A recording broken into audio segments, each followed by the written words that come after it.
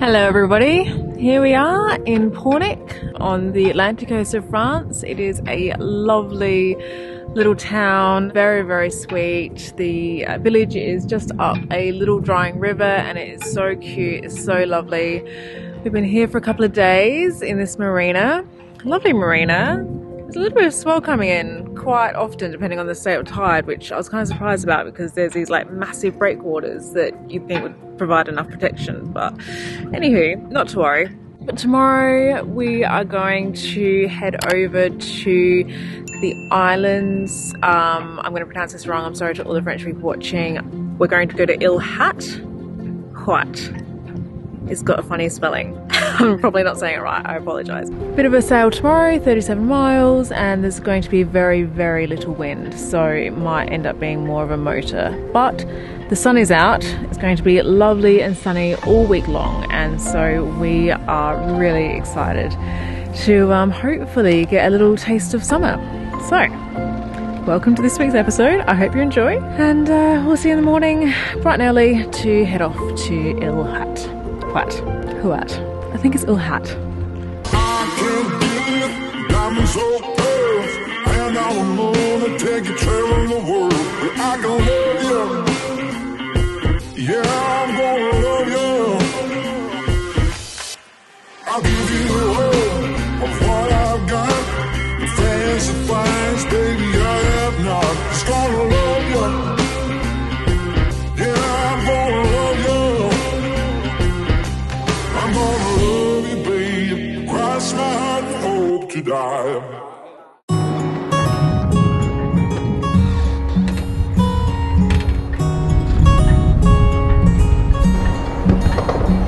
I know that you're curious, I know that you're strong, but life can. I'm just trying to find another port tomorrow, so we've got,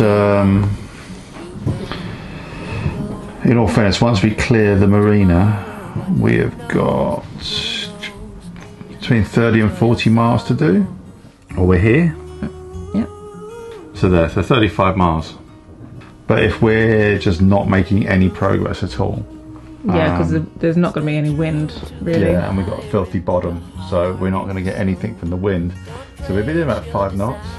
We'll just head to Hoedic, which is going to take longer. Hoedic. Or the other one. Hat. Is it Hat and what? I think it's Hat and Hoedic. Oh, that's it, Hoedic. This anchorage, the Rad de Hoedic, is amazing. I know, but the wind is going to be coming from the northeast tomorrow night, overnight. If we tuck ourselves in there, you're going to be, you should be alright. If it's coming from the northeast, it's the swell, babe. The problem is, babe, that you're always going to get swell that comes through here. Always. I know, well, this is the dilemma. The swell's coming from the west all night long, and then the wind comes around from the northeast. It's like, where do you go?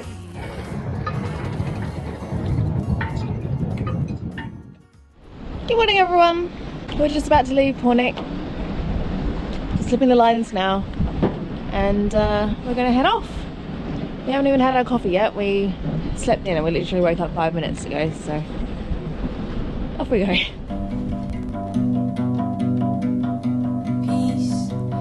Still, my darling, all is well, my darling.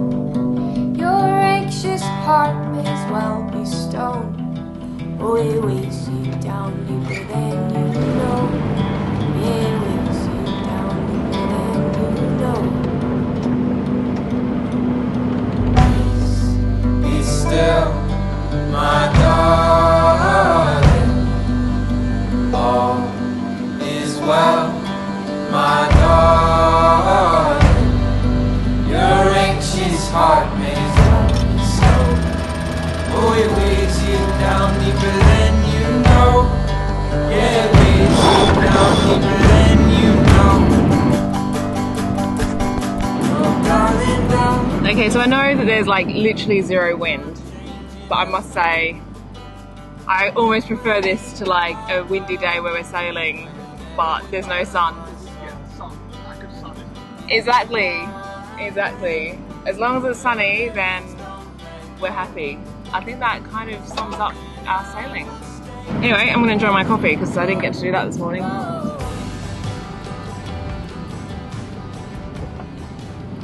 This coastline is beautiful, isn't it? It is spectacular. The flora has changed completely. Like even Ile d'Yeu, which is 30 miles south of here. Yeah, completely different. Very flat and sandy. Sandy with pine trees. Yeah. That was it. You go and then you go anywhere south of there, and it's just sand and pine trees, until you get to this demarcation. Then the pine trees, they don't stop; they thin out, but they're replaced with like kind of more oak trees. So there's a lot of oak here.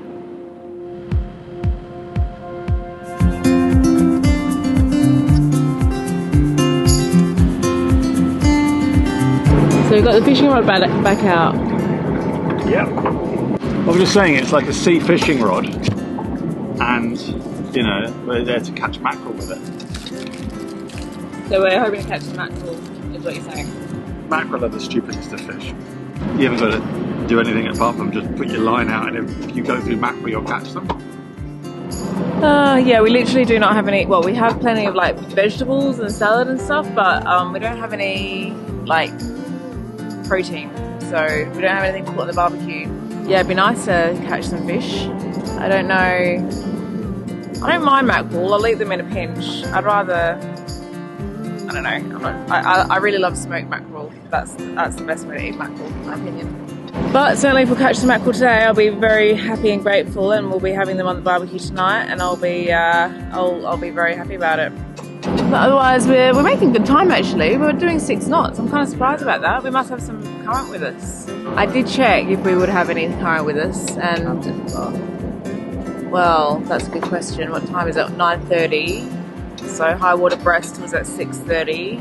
So we've got about 3 hours, and then I think after high water, after low water, you still got a couple of hours. It's not like against you, but it's sideways, perpendicular.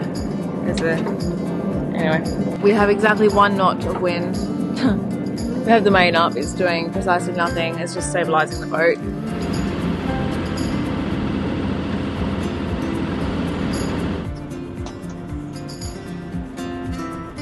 Fingers crossed we catch some fish. No, I put mackerel feathers. Yeah. So there's like 5 hooks. 4 yeah, hooks, because 5 we've hooks. caught like more than 1 mackerel at a time. Oh, we picked up 3 on a line before.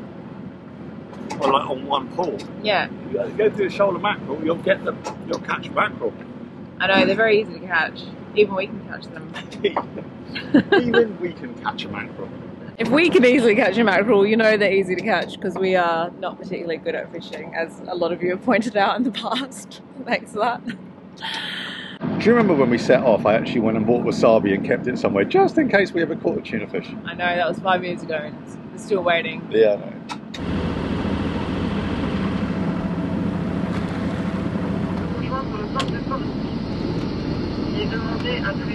Okay, so we have changed our plan a little bit today. We were going to go to an island called Ile Hat, but sorry about the noise from the main. There's like literally no wind, so every time we go over a wave, the boom kind of jiggles a little bit. So we've changed our plan for today. We are no longer going to go to Ile Hat. We are going to go to an island called, it's just south of Ile Hat, Ile Hoedic. I'm definitely not saying that right.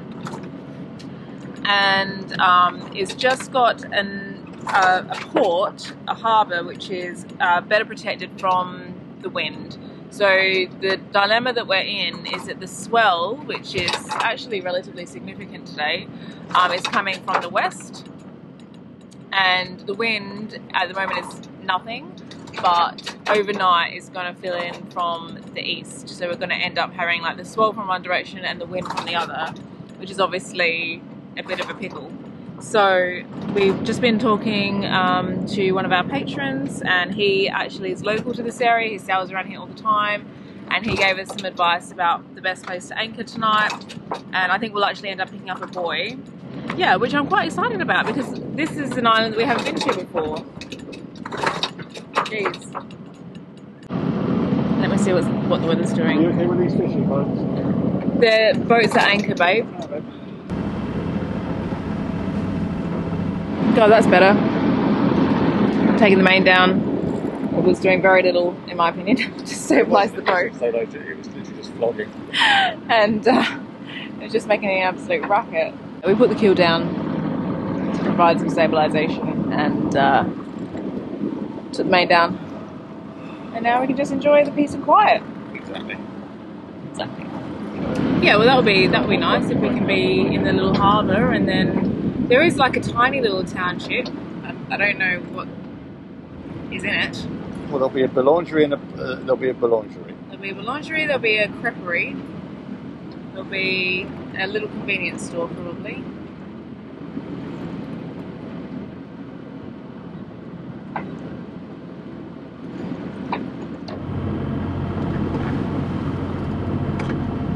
This one's big. It's kind of weird because there's no wind and there's, you know, reasonable swell. Every now and again we kind of go over this big wave. We're about, how far away are we? 10 miles away from Hoedic. And that's ideal because it means that we will be arriving at about mid-tide, I think. We can anchor, but the anchorage is not as protected as the area for the mooring buoys. So we'll see. I mean, you know, there's no protection needed against the wind. There is no wind. It's just the swell. But there's a local phenomenon called the brise de terre, which is like a northeasterly wind that picks up overnight, and that's what the situation will be tonight. So all the guidebooks and everything say, like, be aware of that when picking an anchorage, because, you know, 2-3 o'clock in the morning you'll be woken up and you'll have to move your boat, which is never a good thing to have to do in the middle of the night, believe me. Where's our fish? Oh my love, it's not biting today, my darling girl.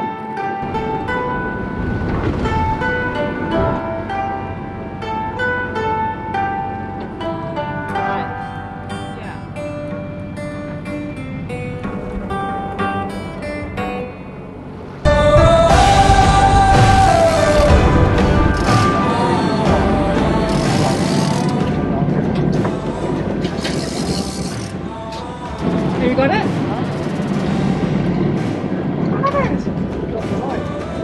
Bastard! Ah.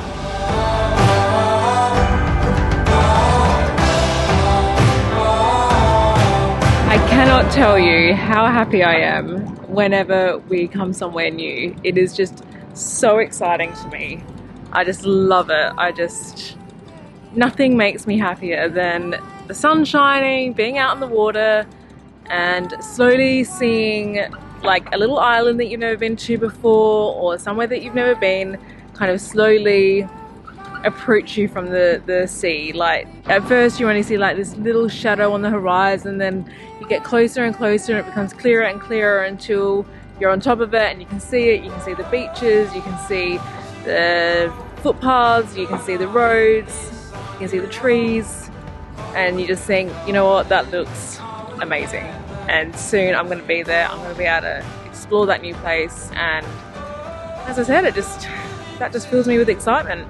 The little harbour on the north side looks very, very small. Usually, apparently, in the high season, they can get up to 40 yachts in there, rafted up around 3 mooring buoys, which is impressive. So I don't think we'll have any, like, we'll be able to get space, but we might just have to raft up against another boat, which is very normal here in France, by the way. It's something that I have never seen, I don't think, certainly in the Caribbean or Bahamas, the US, or even really the Med. But here, rafting up is just commonplace. You just do it. We always have vendors out expecting to be rafted. Everyone does it. There's just not enough space for everyone if people don't raft up. We'll see, babe. Yeah. French are on holiday now, for some reason.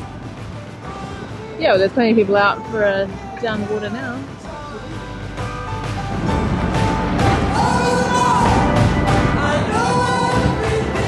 So the breakwater is there with that little lighthouses, I guess? Yep.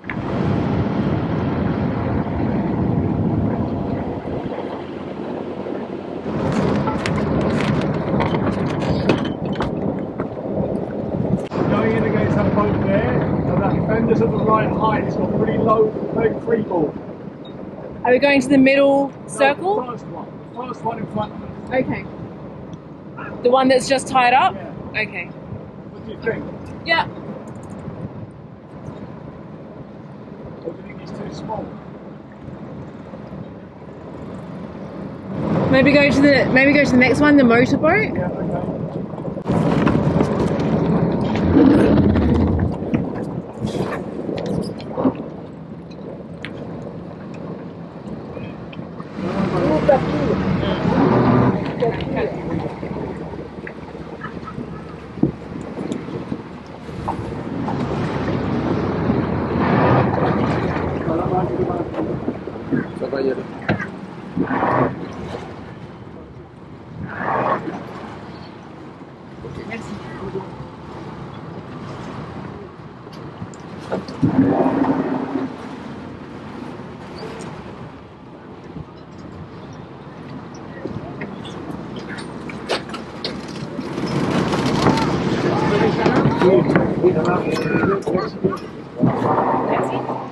We were just congratulating ourselves on a job well done when our neighbours told us that they were actually about to leave. So in order to allow them to reverse out without us having to cast our lines off as well, we simply took a long bow line, a long stern line, took both lines forward around the bow of that little motorboat, attached them both to the sailing boat next to that, and then the motorboat simply reversed back and we tightened the lines to close the gap.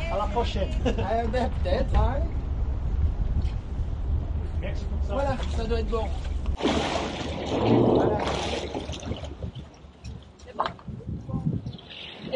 Just fend off, Nick. Just fend off. You don't have any fenders there. And the whole operation was as simple as that.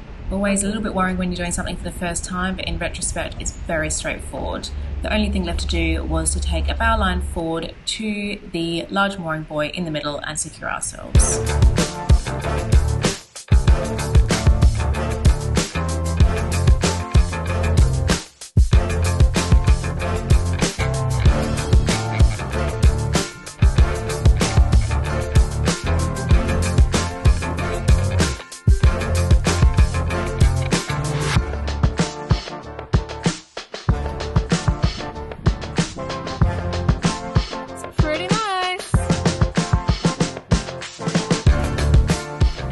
What an island. I haven't even walked up the pathway yet and already I'm in love. This place just looks so beautiful.